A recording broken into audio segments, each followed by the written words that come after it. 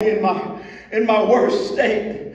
And when I wanted to turn my back, you let me turn my back, but then you brought me to my knees. And when I got even madder and even more upset, you got me on my face. And you said to me, that's exactly where I want you. You got to kill those things that are killing you sometimes. Sometimes you got to lay it on the altar. Somebody says, why do you always preach repentance? I said, baby, because that's the sacrifice, that's the offering. Sometimes you got to present yourself a living sacrifice. Be willing to give up the thing that you want to keep, so God can change you into the person that you never thought you would be. Let me just say this parenthetically. If somebody's hating on you, if you're getting hate somewhere, God's going to use that so you can give birth to your purpose through His promise. The Bible says, let's look at the Bible real quick. Look in Psalms 23. Let's look at verse number 5. The Bible says, you, talking about God, prepare a table before me in the presence of my enemies. And he said, you anoint my head with oil and cover myself.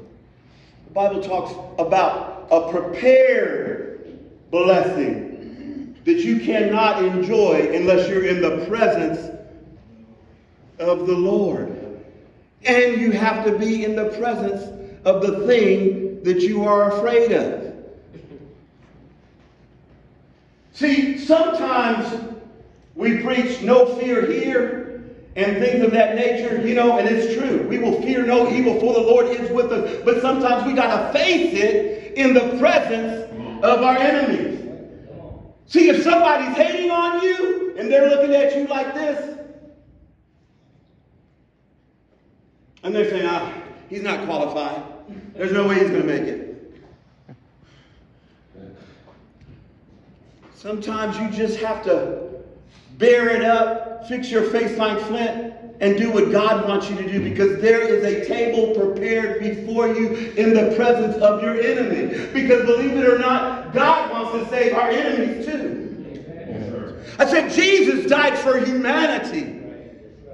And He wants to get the enemy in a place where they might deny Him, but they can't deny you. They cannot deny what God has done in your life, because they are looking at you to fail, and no matter how much they're working to destroy you, you keep on multiplying, you keep on replenishing, you keep on serving, you keep on going. And when other people try to give up, you're still there.